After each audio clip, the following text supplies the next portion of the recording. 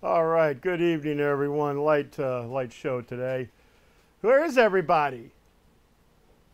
Where is everybody? God only knows. As you guys know, I'm Chaplain John Butler. I'm with Battle Line Ministries, and ministry that I do with Battle Line is we go around to reenactments, and I give God's Word, services on Sunday, and just to be there for the soldiers and the ladies the people who need to talk. It's a real thing for me. It's not just something that I play. It's not it is a portrayal, but I don't play chaplain. I portray a chaplain from that war, but I also do actual chaplain work, which is very fulfilling and stuff. I just actually had a text this afternoon that I performed the funeral services of one of my friend's wife, and her sister said, "Hey, my dad passed away, but you touched him so much. He was so impressed with you. Can you come do his service?"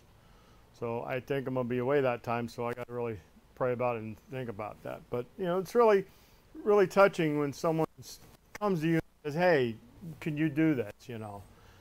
And I think, you know, we're not supposed to, as Scripture says, don't let the right hand know what the left hand's doing, or vice versa, whatever. But it's nice to get, hey, that was really good, you know. But we're supposed to do things for the Lord. We're not supposed to worry about things, especially things that we have no control over. And that's what I'm going to be talking about tonight, is being anxious. Anxious for nothing.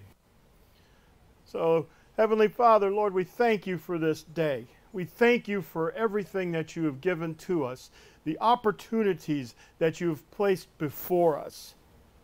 Lord, we look to you to please you, to serve you, Lord.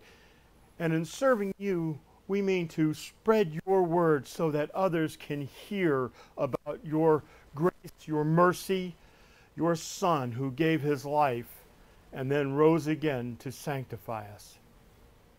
Watch over us now. And as your word, your scripture tells us, let us be weary for not what to say, but that you would give us the words as we need it. We look to you in Jesus' name. Amen. Now, we're living in a time where it's easy to worry. It's easy to lose hope.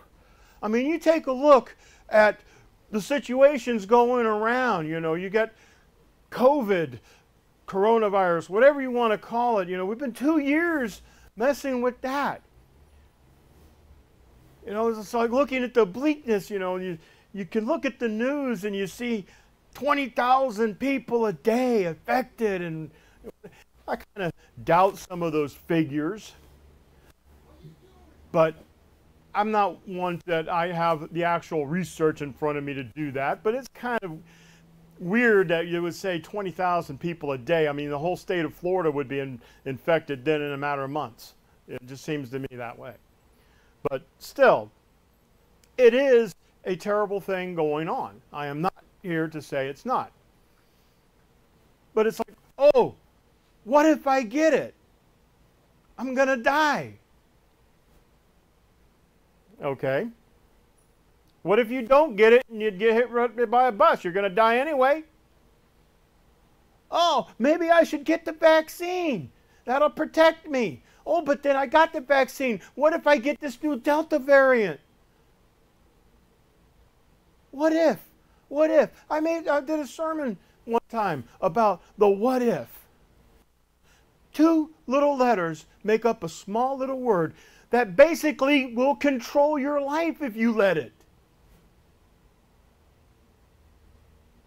How many people have heard the new Paw Patrol movie? It's a TV series on Nickelodeon. It's called Paw Patrol. It's about little dogs and rescue team and stuff. It's a cute little show. I like it. I like watching kids shows like that. Well, they made a movie about it. And in the movie, the lead dog, his name's Chase, he's trying to rescue these people, and he forgets to do something, and he ends up in trouble. And his writer's checking him out. He says, "You look okay." And he's like, "I can't believe I did that, you know. It's Rescue 101, and I shouldn't have forgot to do that." And the writer's trying to tell him, said, "Hey, it's okay. We work as a team. Everything turned out." Well, what if it didn't and something happened to those people? What if? What if? Two little letters that can control your life if you let it. There's no hope, anyone says. What if? Well, I'll tell you what. In Psalms 55, starting in verse 1, it says, "Give ear to my prayer, O God, and hide not thyself from my supplication. Attend unto me and hear me. I mourn in my complaint, and make a noise. Because of the voice of the enemy, because of the oppression of the wicked, for they cast iniquity upon me, and in wrath they hate me. My heart is sore pained within me, and the terrors of death are fallen upon me. Fearfulness and trembling are come upon me. Horror hath overwhelmed me. And I said, Oh, that I had wings like a dove, for then I would fly away and be at rest. Lo, then I would wander far off and remain in the wilderness. Selah. I would hasten my escape from the windy storm and tempest. Give ear, O Lord.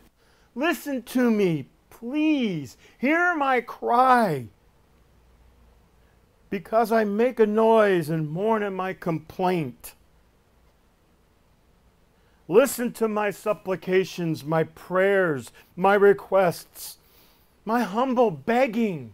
Listen to me, God, please. Oh, my enemies are all around me. Death has fallen upon me. In their wrath, they hate me. You ever worry about people hating you? I did all the time when I was growing up. I didn't want people to hate me. I wanted people to like me. Didn't turn out that way, but hey, whatever. God has his ways. Because I'm surrounded in my enemies, evil, wickedness, immorality, oppression, everything that we're seeing in society today. We're seeing oppression of all kinds, of all colors. Sorry, it's not just the blacks that are being it. You know, it's everything. It's everybody. But you have anxiousness. You have anxiety.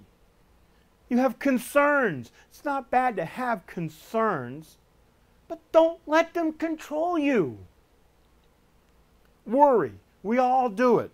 Lord knows I do it, and I still do it. I can't help it. But God tells us not to worry. But as I said, you still do it.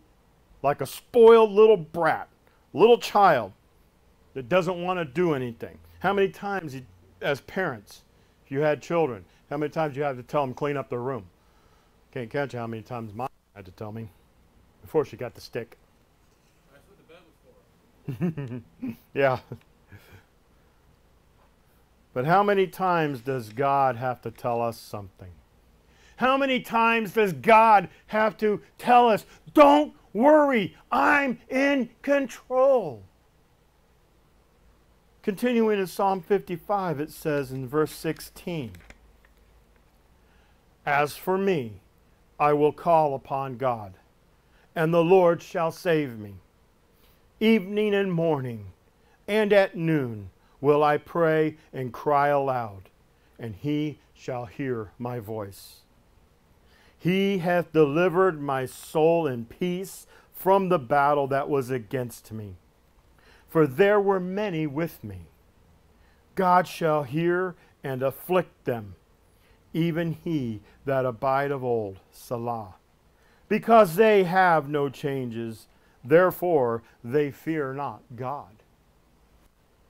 He had put forth his hands against such as be at peace with him, and he hath broken his covenant.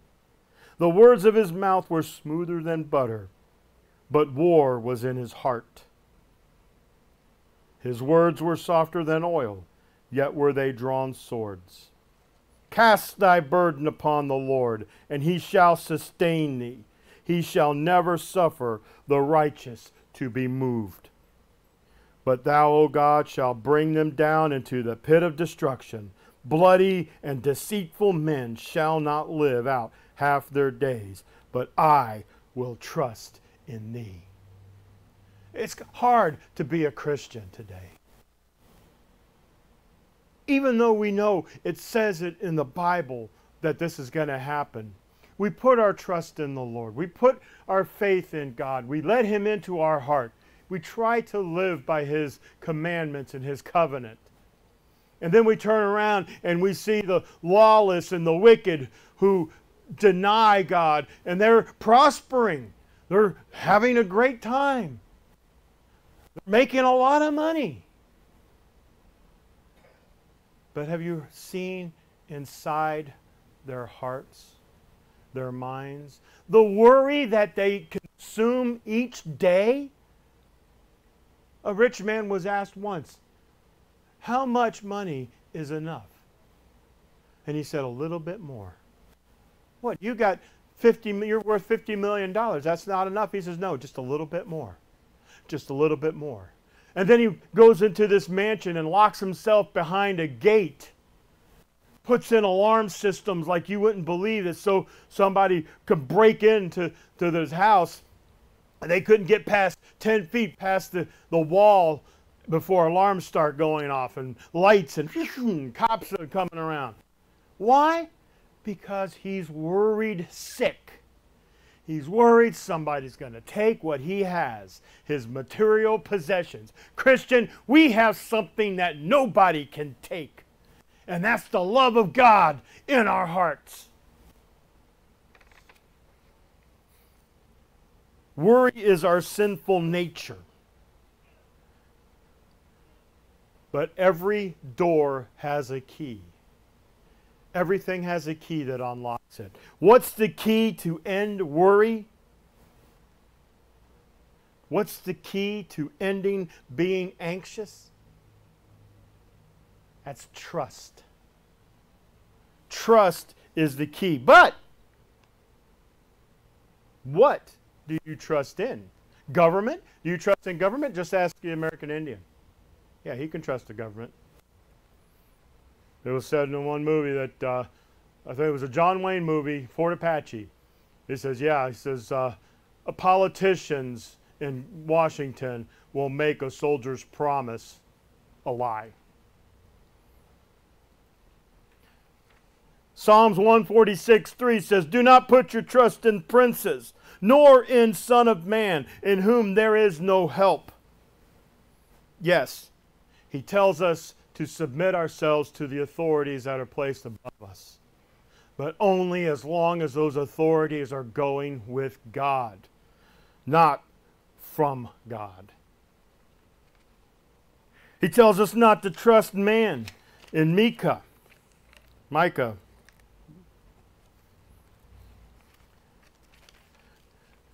Verse 7, or chapter 7, verse 5.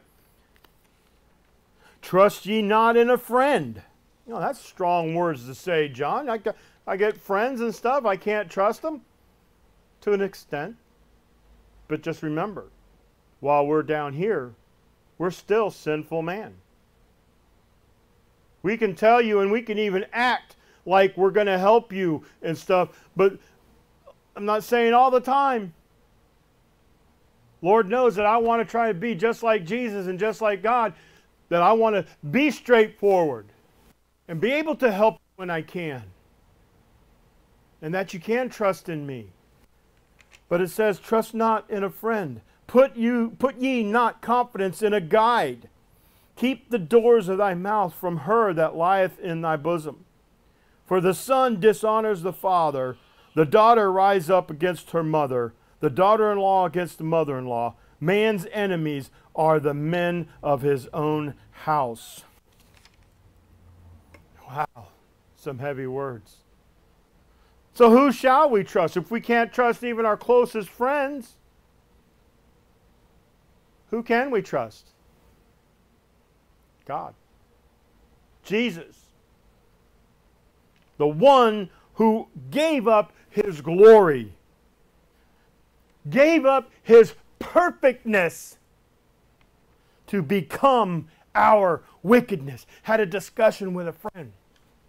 He was telling me how I said something about Moses was the last person to really see God. Not actually his face, but he talked to God in his presence, in a cloud on Mount Sinai, in a fire burning bush on that mountain. He talked to God physically. All the others on down, Joshua, Elijah, talked to God in their hearts. Heard him in a wind, whisper of a wind, in their thoughts. But then he thought he tried to throw me a curve, and he says, well, Jesus was God, huh? And yeah, but you just said nobody ever saw God's face. Okay, that's right. God the Spirit.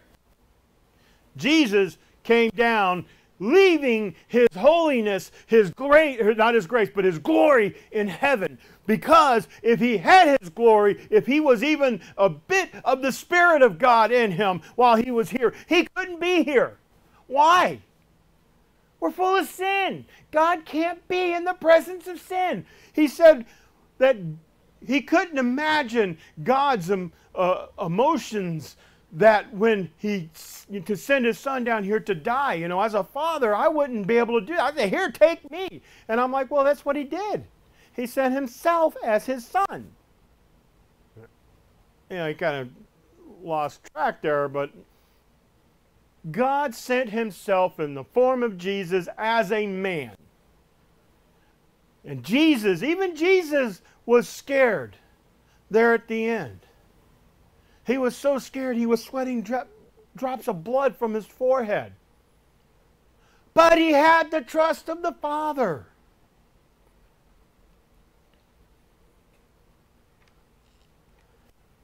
He tells us not to worry. In Philippians,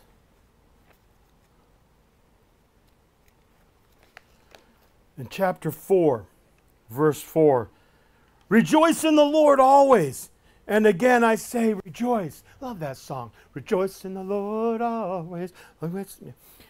Let your moderation be known unto all men. The Lord is at hand. Be careful for nothing. Be anxious for nothing. That's my own words. But in everything, by prayer and supplication, with thanksgiving, let your requests be made known unto God. And the peace of God, which passes all understanding, shall keep your hearts and minds through Jesus Christ. Don't worry. And I ain't going to finish that be happy thing. Don't worry. Matthew 6:31. Do not worry, saying, what we shall eat, or what we shall drink, what we shall wear. Do not worry, fear not, and other derivatives of that are mentioned in the Bible over 365 times. Do not worry, fear not. Do not concern yourself. What was that? Be careful for nothing. In Matthew 6:34, do not worry about tomorrow. Tomorrow will worry about its own things. Sufficient is enough, for the day is its own trouble. It says in the scripture also, how many of you can add a cubit to your stature by concern or worry? Luke 12:22 says before, like in Matthew, therefore I say unto you, do not worry about your life, what to eat, nor about the body, what you put on. Do not worry about talking to people about God, about Jesus. But they may reject me. They may ridicule me. They're not ridiculing you. They're ridiculing Jesus. Jesus himself sent his disciples out 2 by 2 and basically told them, don't worry. Do not take any extra clothes. Do not take a coat. Do not take a stick. Don't take anything. But just go. And when you knock on a door and they receive you in, stay there, whether as long as the Spirit tells you. Listen in the Lord with them. But if they reject you and turn you away, wipe the dust of the road, of the carpet off your feet and move on. Don't worry about rejection. That was my problem. I was always worried about rejection. I always wanted to be the guy people liked. But it didn't turn out that way, as I said. Luke 12:11, Mark 13:11, Matthew chapter 10, verse 19 all say the same thing. Do not worry about what to say. If you're in a trap, you're caught, or if someone comes to you and asking questions, do not worry what to say. That's one of my biggest problems. Is a friend of mine will call me and say, hey, John, I need to talk to you. I'm like, oh, great. He wants to talk about something. What am I going to say? What am I going to say? Do not worry. God will give it to you. Reading the mission report in front of my church every Sunday morning. Used to read it first and think of what I could say, witty little comments that I could say, and every time I tried that, I'd fall flat on my face. It turned out to be a rambling mess. But if I just read it and let God give me the words, then people get it. They understand. Do not worry. I will give you the answers when you need them. Proverbs chapter 12, verse 25. Heaviness is the heart of man. It makes it stoop, but a good word makes it glad. So many scriptures are in the Bible, in God's Word, telling us not to worry. Best one, 1 Timothy chapter 1, verse 7. For God has not given us a spirit of fear, but of power and of love and of sound mind. He has it in control. You read in the scripture, fear God, the fear of God. Fear of God. No, what it's saying is be in awe. If you're fearing anything, you're fearing the consequences of disobeying what He's having you to do or to say. That's the fear that you should have. People used to say, well, if you spank your children, that's just going to have them grow up to fear you. Oh, I got spanked plenty of times by my dad. I never feared him. He was my best friend. I feared what would happen to me if he ever found out I did wrong.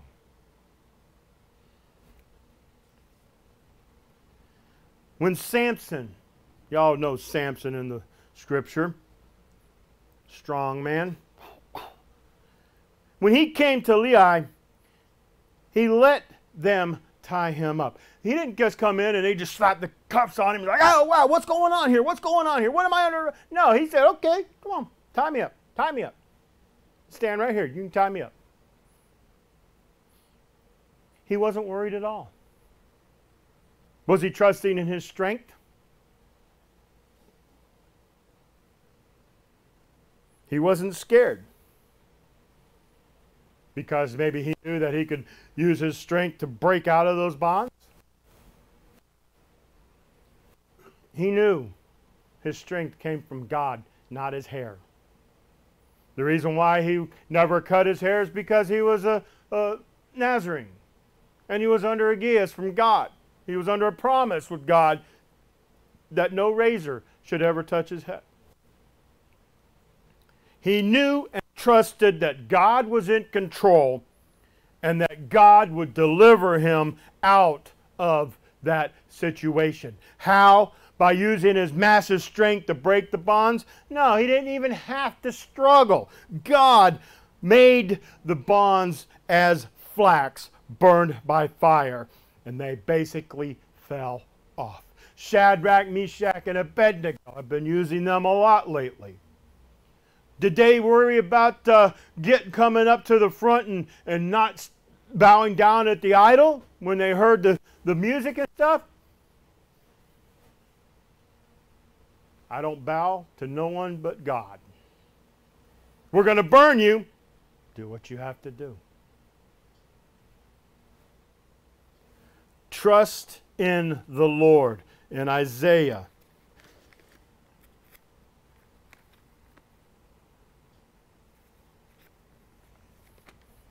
chapter 26. In that day shall this song be sung in the land of Judah. We have a strong city. Salvation will God appoint for walls and bulwarks. Open your gates, that the righteous nation which keeps the truth may enter in. Thou wilt keep him in perfect peace, whose mind is stayed on thee, because he trusted in thee. Trust in the Lord forever, for in the Lord Jehovah is everlasting strength.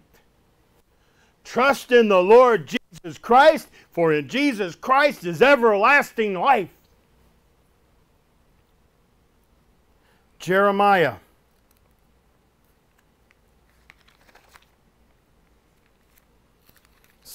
verse 7. Blessed is the man who trusts in the Lord and whose hope is in the Lord. Through this time now and times, it's like hopeless this, hopeless. There's no hope. There's always hope with Jesus Christ. In Revelations, it says, chapter 2,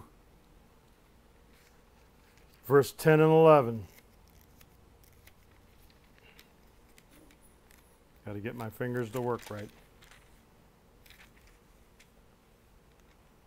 Fear none of those things which thou shalt suffer. Behold, the devil shall cast some of you into prison, that you may be tried, and you shall have tribulation 10 days. Be thou faithful unto death, and I will give thee a crown of life. He that hath an ear, let him hear what the Spirit says unto the churches. He that overcomes shall not be hurt of the second death. In chapter 3, verse 19. As many as I love, I rebuke and chasten. Be zealous, therefore, and repent. Turn away 180 degrees. Behold, I stand at the door and I knock. If any man hear my voice and open the door, I will come into him, will sup with him, and he with me. To him that overcome will I grant to sit with me in my throne, even as I also overcame and am set down with my Father in his throne. How many more times is God going to have to say it? How many more times is God going to have to prove it? Trust in him. He is in control. Have faith in him. And all you have to do, for those I know you here have been saved, have accepted Jesus, but for those out there that have not and want to, it is simple. Just a simple prayer. Yes, Satan makes it where, a simple prayer, you think a few words is going to save you from all that you've done? You've done way too many bad things. Just remember, when someone tries to bring up your past as crimes against you, tell them that God had dropped all the charges because Jesus Christ is my lawyer and he paid my fine. All you have to do is say, Father God, I believe that I am a sinner. I believe that Jesus died on the cross for my sins. I believe that you raised him from the dead. Please come into my heart. Fill me with your Spirit. Fill me with your love. Fill me with your peace. In the name of Jesus Christ. Amen. And remember that Jesus says in John chapter 3, verily, verily, I say unto thee, except a man be born again, he cannot see the kingdom of God. And being born again, as Nicodemus asked, shall I re-enter my mother's womb? No.